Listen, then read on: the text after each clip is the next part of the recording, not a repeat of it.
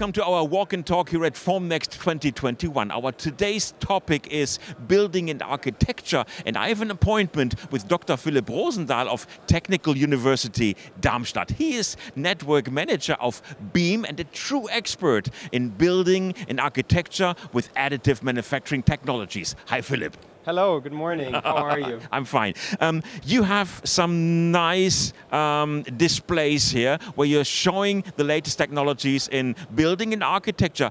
That really much looks like a wasp nest, right? Absolutely, yes. What is it? In fact, it's inspired by the construction principle that these insects use to build their hives or nests.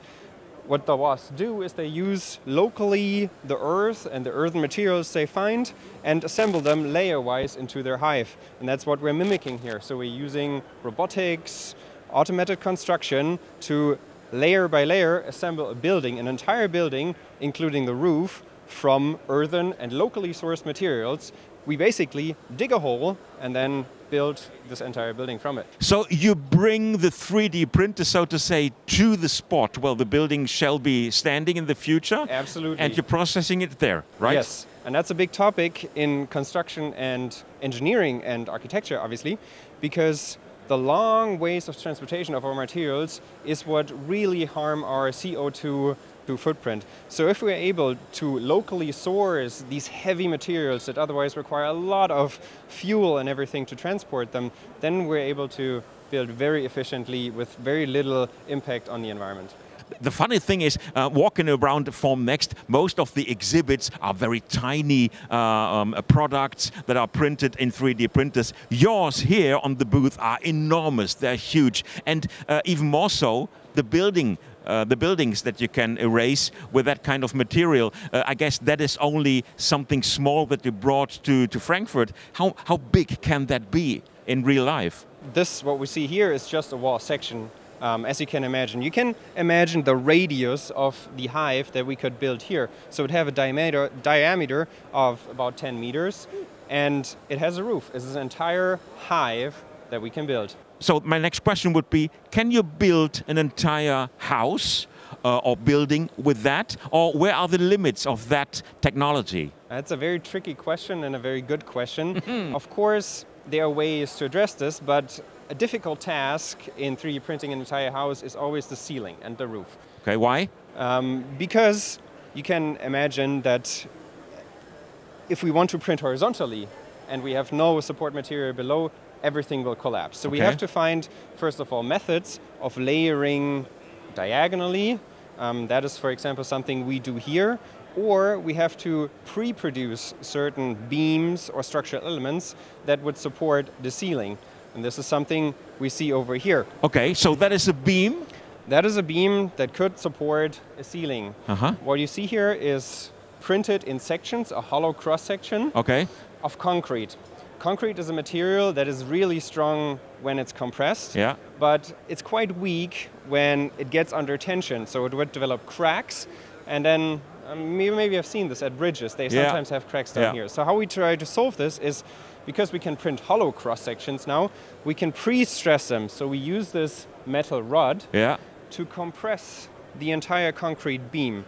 So once I push on top of this, normally the bottom side would experience tension, would get stretched. But because we compress the entire thing, even if I step on top of it, the bottom side still stays under compression, which means concrete really harnesses its strength. Okay. How durable is that? Because in building, it is always a matter of centuries. So people are not building for today and next year, so it shall be for centuries. How durable is that kind of construction work that you are working on? It is certainly a topic of research to explore this kind of durability, because you see we have different types of cross-sections here. If you have wind loading on the building, maybe even an earthquake, these would slide against each other and maybe damage the material over time. But that is where 3D printing has a very unique advantage, because we're now building sections for this kind of beam, so we're able to disassemble it and reuse the material. It's something that we display here. It's also something that we display over here. So this is a feasibility study, a study that explores a way to sustainably manufacture a building. We have a similar concept as over in this sample. We use the concrete that you see on the inside here Yeah. only where the beam is compressed when someone walks on it. So the concrete is used exactly where it's strong. On the other hand, the tension side, where the material is stretched, we use a steel cable because steel is an excellent material to transfer the tensile loads. That exhibit already looks much more complicated than the other ones. These are rather easy to understand, but that is rocket science, to me at least. So my next question would be, the construction companies which are using that kind of technologies, are they existing already? Are there companies trying to work with that materials, or is it still a university project where you need to find companies working with that? You can imagine that the big struggle that additive manufacturing has in general, and just as much in the construction sector, is typically the business case. Because robotic manufacturing, everything is expensive, we have to take care of these details. It's difficult. So it is very much still at the research stage, but there are the first examples that we can already visit today, if you like, where companies actually employing this technology to print entire products that you could buy today. Okay, and the pure opposite to that rocket science topic here is an exhibit that is standing right behind you, and I will come around because I want to see that big block of Earth. That block of Earth isn't sophisticated at all, but it is a 3D printed, right? It is. It's rough and dirty, but it is a technique of additive manufacturing. We call this a rammed earth wall. Rammed earth is a technology that we have built with for ages. It's basically clay, it's an earthen material. It has excellent properties in terms of thermal insulation, in terms of load-bearing capacity. It's a really good material, but we haven't been using it much because we had things like concrete. But now sustainability is a big topic in society. We're witnessing scarcity of building materials. Sands are rare. Concrete has a tremendous CO2 footprint. So we're going back to natural materials. And that's what we're exploring here. We're using the advances that we had in construction and in engineering and in automation in order to automate the process of assembling walls from locally sourced and very sustainable materials such as this clay wall. Similar to what you explained to me with the wasp nest in the very beginning, you do print or produce those blocks right on the spot where the building shall be erased, right? That's exactly right. You could imagine that transporting this piece, it's about 1 meter high, 250 in length, it's 2.5 tons. Woo. And that's where much of the CO2 footprint in construction comes from, because we have to transport very heavy materials over quite some distances. So if you can change this entire process and rethink building and build and use the materials where we want to build locally, then we have a much more sustainable economy. I understand. I think that this doesn't really look like a 3D printed material, but there is another exhibit right beside of it, which really looks 3D printed, but it's a completely different topic. Let's go there. We're sitting on those two cozy benches and with a table where you can eat, where you can drink, where you can play cards. So in comparison to other benches and tables, nothing new. But this is 3D printed, right? It is, and it is what I have promised you before, is that 3D printing in construction and architecture is not just research. This is by a German company called Röser. They are printing these open space furnitures, which typically, if you would cast them in concrete, require a lot of handicraft, a lot of craftsmanship, because you need complicated formwork. Now with 3D printers, we can print a piece like this in hours, and it looks beautiful, I think. The company is not trying to hide the technology that was used to produce it, and instead use it as a design feature, which is very interesting in architecture, because, of course, architects want to express something. And we had this long-standing trend in construction that you want to see how your building transfers the loads. For instance, from the roof into the floor. We typically see columns, we see the diagonal stiffeners in bridges. Form follows function is what we call it.